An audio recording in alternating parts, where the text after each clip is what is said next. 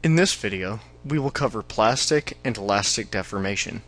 This includes definitions of plastic and elastic deformation, the position on the stress-strain diagram, and provide illustration of how several types of materials behave under both elastic and plastic deformation.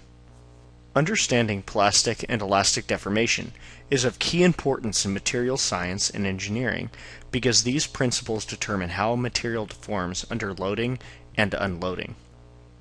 Before we define elastic and plastic deformation, let's define stress and strain as they quantify deformation.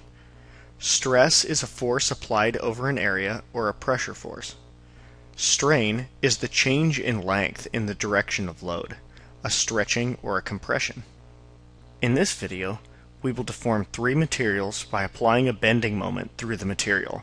However, deformation can be tensional, pulling the material axially, compressional, compressing the material axially, or torsional, applying an axial moment.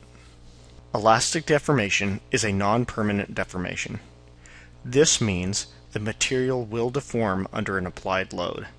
However, when the load is removed, the material will return to its original shape. In elastic deformation under loading, the bonds between the individual atoms in the lattice are stretched, allowing the material to deform. When the force is removed, the bonds and also the material return to the original shape.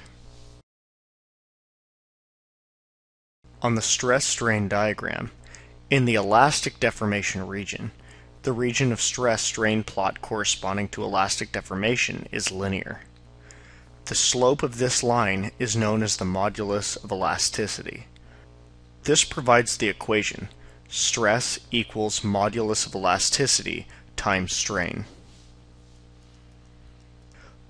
The point on the graph where the deformation shifts from elastic to plastic is called the yield point.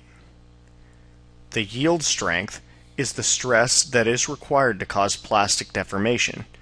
By convention, we define plastic deformation as a permanent strain of over 0.2%. In plastic deformation, when a load is applied to a material, it deforms. However, in plastic deformation, it does not return to its original shape. This is due to microscopic dislocations, such as edge and screw dislocations.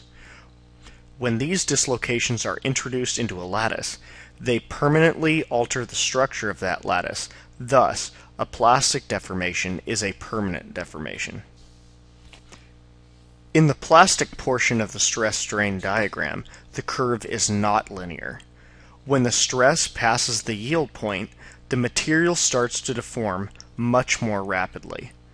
Unloading is, however, linear and has the same slope as the elastic portion of the plot.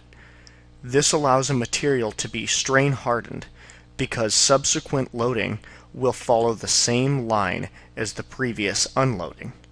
This allows the material to undergo more stress before it starts to deform plastically.